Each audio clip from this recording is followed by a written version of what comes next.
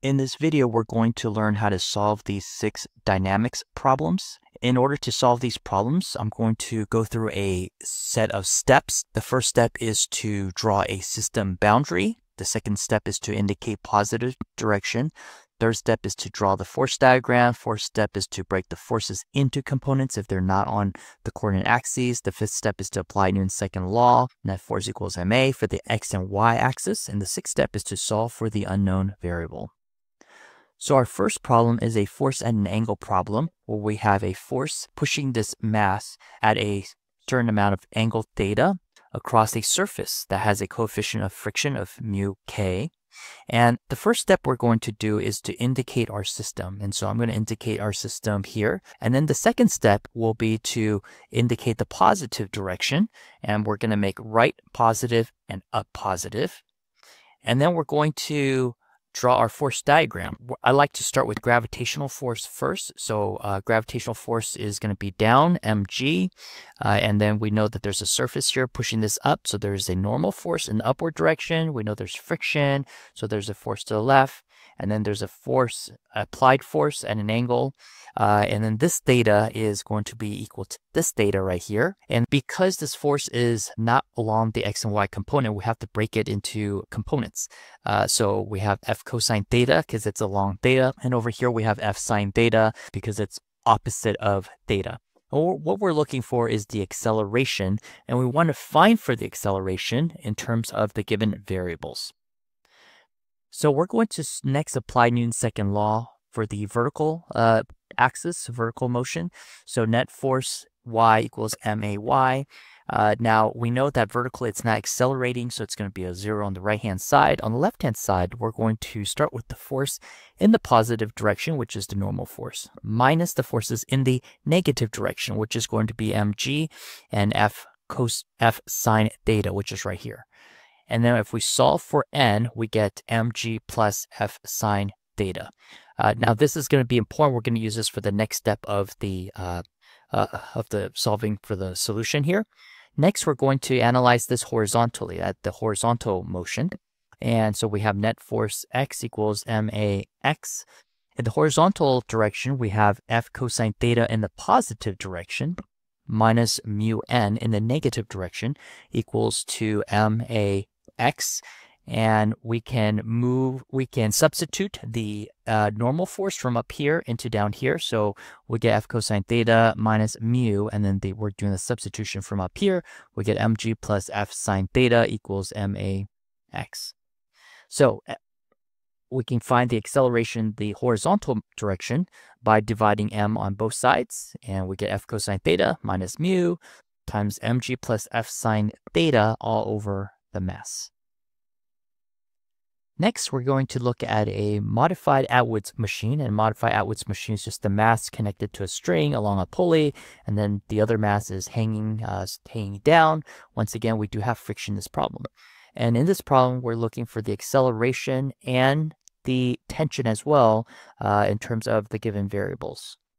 So the first thing we want to do is to draw that system boundary. I'm using a dotted line here to do that. We're going to assume that the pulley is massless. And next, we're going to indicate the positive direction. So I'm going to make the positive direction clockwise over here. So it's going to be going this way. On the table, it'll be to the right. And then on the right-hand side, it's going to be downward. And then for M2, there's going to be a gravitational force of M2G. So we're going to draw a force down for M2G. There's friction. So there is Fk, which is equal to mu normal force. For M1, there is a normal force that is balancing the M1G. So these two forces are going to be balanced. Next, we're going to apply Newton's second law. So we're only going to look at forces, external forces acting on our system. So yes, there is tension force, but we don't have to worry about that right now. We're just looking at external forces acting on our system. We're going to use this to calculate our acceleration. So we have m2g along the positive in the positive direction minus mu n, that's the friction, in the negative direction equal to ma. And we can substitute n. We know n is m1g because these are balanced, not accelerating vertically. So we substitute m1g for n. Now this m on the right-hand side, we have to be real careful with that because this m is the system mass. And the system mass is all the mass in your system, and in this case, it's m1 plus m2. And if we divide m1 plus m2 on both sides, we get m2g minus mu m1g divided by m1 plus m2. So next, we're going to look at tension. So to find the tension, we're going to isolate just m2 by itself. We're going to draw a system boundary, indicate the positive direction.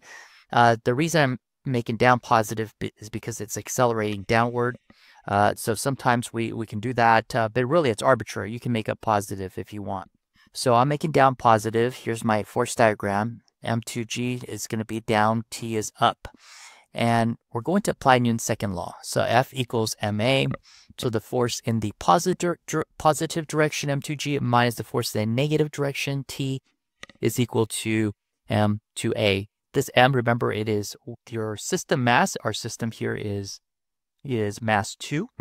And then if I move the M2 to the other side here, or if I move the T to the other side and subtract M2A on both sides, I get T equals M2G minus M2A. Now, we can also solve the tension using mass 1. So once again, we draw a system boundary, draw the positive direction, then we draw the force diagram. Now this force diagram is a little different than M2 because this is on a table, on a surface. So we have M1G down, normal up, we have friction to the left, tension to the right. Applying Newton's second law, we have tension in the positive direction minus friction in the negative direction equals M1A, the mass of our system. And then we can substitute for N. We know N is M1G. And if we solve for T, we get T equals mu1G plus M1A. Next, we're going to take a look at a Pulley problem. In this problem, M2 has a greater mass than M1. And we're looking for the acceleration as well as the tension in terms of the given variables. First thing I want to do is to draw that system boundary. I'm using that dotted line. And then I'm indicating my positive direction. Since M2 has more mass, it's gonna rotate clockwise. So I'm gonna make clockwise my positive direction. The external forces on my system are the weight of M2, so M2G, and the weight of M1, which is M1G. I'm going to apply Newton's second law. So Newton's second law equals ma. So I have M2G minus M1G equal to the system mass, which is M1 plus M2 times A. And then if I divide M1 plus M2 on both sides, I get M2G minus M1G divided by M1 plus M2, which is equal to, if I want to make it look a little nicer, I can factor out the G, and we get M2 minus M1 divided by M1 plus M2, all multiplied by G. Now we're also looking for the tension in this problem. So we're going to isolate just mass 1. We're going to draw the system boundary, indicate the positive direction since it's accelerating upward. I'm going to make up positive, but once again, it's arbitrary. You can make down positive as long as you're consistent. The tension is going to be upward. It's going to be greater than the weight of M1 because it's accelerating upward. And next, we're going to apply Newton's second law. I'm going to take the force in the positive direction, T, the tension force, minus the weight of M1, which is M1G, equal to the system mass times A, so M1 times A. If I divide M1 on both sides, I get A is equal to T minus M1G divided by M1. Next, I'm going to isolate mass 2.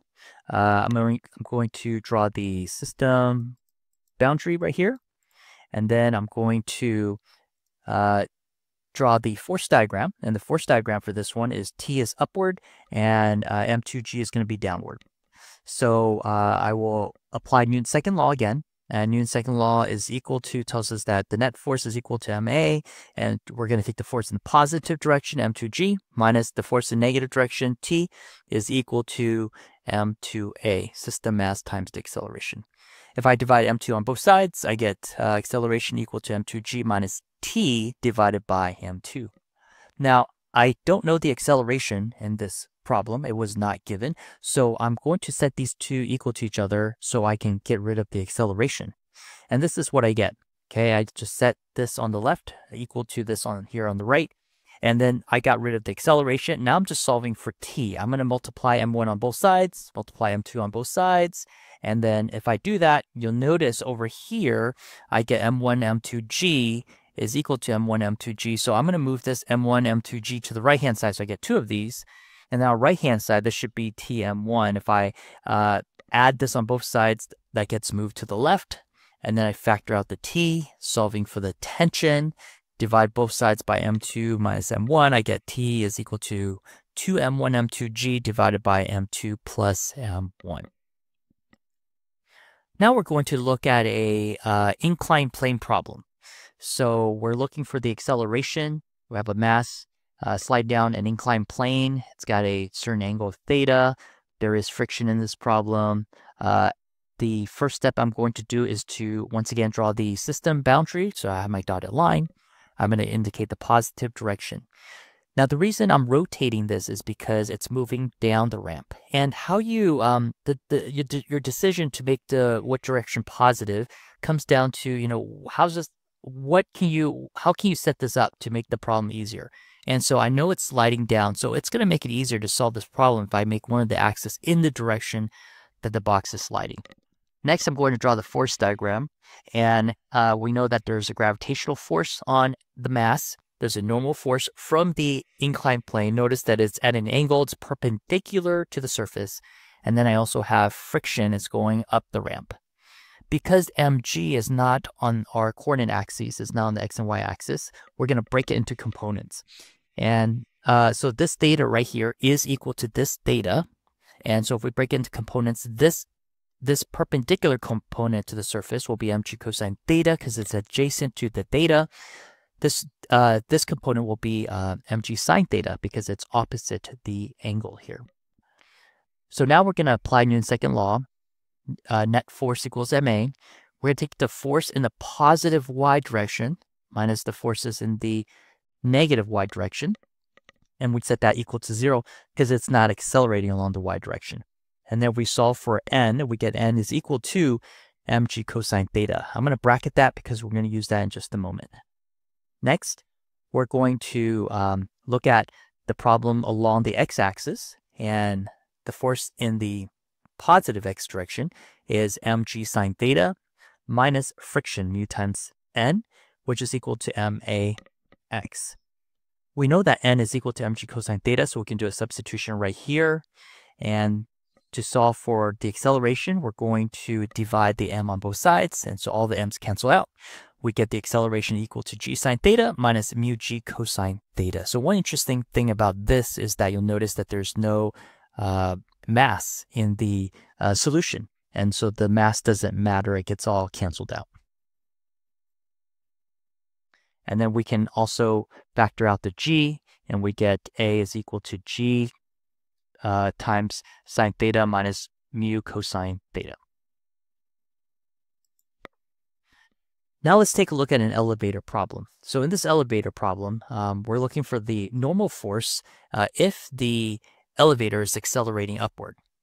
So we're going to first start with our system boundary. And so here is our system boundary right there. And then it's accelerating upward. I'm going to make up positive. And the two forces acting on this lady are the normal force upward and the weight of this lady, which is mg. And then the next step is to apply Newton's second law. So we're going to take the force in the positive direction, normal minus force in negative direction, mg, and set that equal to our system mass times the acceleration.